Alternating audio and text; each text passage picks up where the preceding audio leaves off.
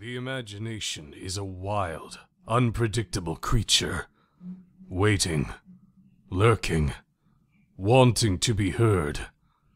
How many times I've let my imagination go full force and scared myself to death. I have awakened from a deep sleep and witnessed the Grim Reaper standing by my bed. How odd, I thought to myself.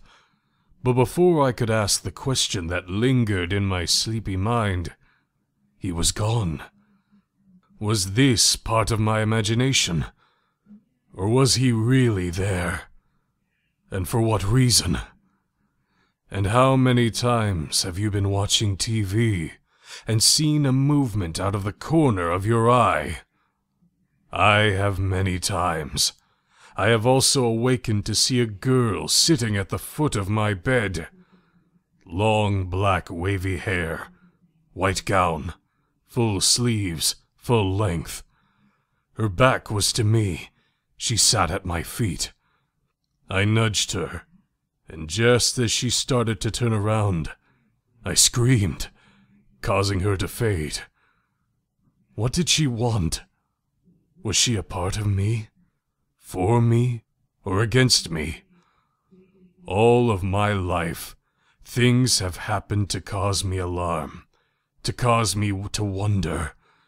How real are spirits? Demons? Ghosts? Is it just our imagination working overtime? Or is there a realness to it all? Whichever, life is full of scary moments. And when we allow ourselves, we can almost taste the fear. Some say evil things and evil beings do not exist. But I am here to tell you, they most certainly do.